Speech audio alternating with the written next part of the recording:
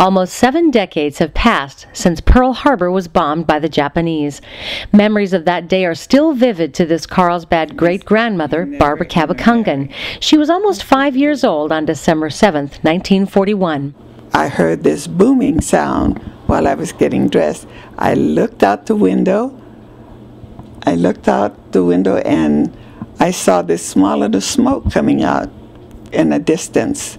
And although she was a very little girl, she recalls many details of that fateful morning. Her memories are vivid partly because she had just attended the funeral of her baby sister the day before, and her mind was very alert to what was happening around her.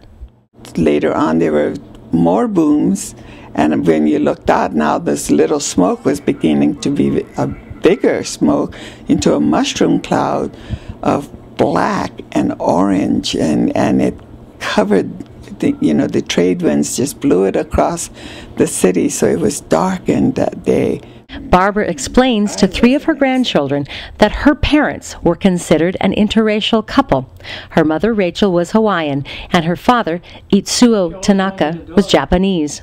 Right after the bombing, he was taken away by the FBI for questioning, and she remembers that day too. Then they told him that he had to go, and he refused to go. And so they just picked him up, one on one arm and the other on the other arm, and just carried him right down the stairs. And my dad screamed and hollered and said, I'm an American, and swore at them. But they just put him in the wagon and handcuffed him. But luckily he was brought home a few days later because he could speak English well and convinced the authorities he could be trusted.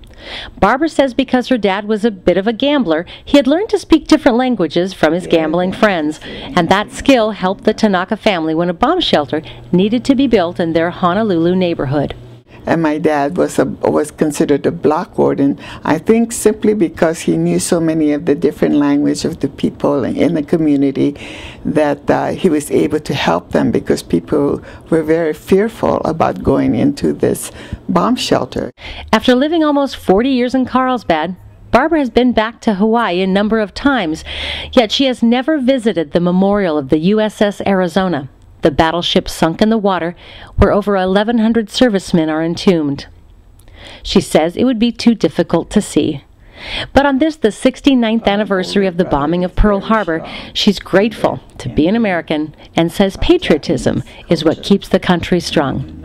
For Carlsbad Patch, I'm Judy Chauncey.